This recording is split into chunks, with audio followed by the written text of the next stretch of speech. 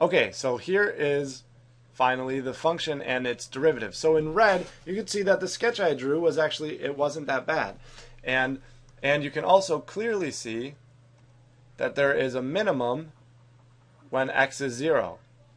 So when the second derivative was equal to 0, the first derivative had a horizontal tangent line, and it turns out that in this case it was an actual minimum, which means the first derivative switched from decreasing to increasing, and of course the concavity, that means the concavity switched from concave down to concave up.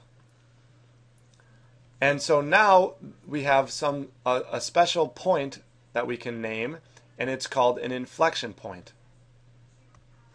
This point on the graph is exactly where the concavity switched. When x is 0, the concavity switched. So that's called an inflection point. And I'm just going to write IP for now. An IP.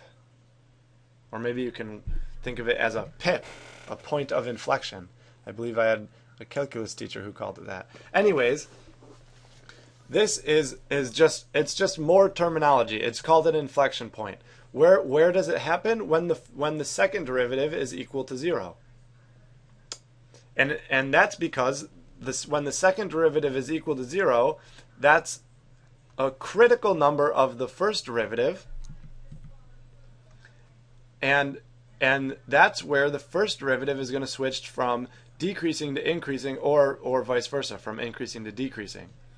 And when that happens, the concavity switches. So to summarize everything I just said all at once, the concavity switches at inflection points, which happen when the second derivative is equal to 0. And hopefully from this discussion you understand why. Okay, so I will see you in the next video.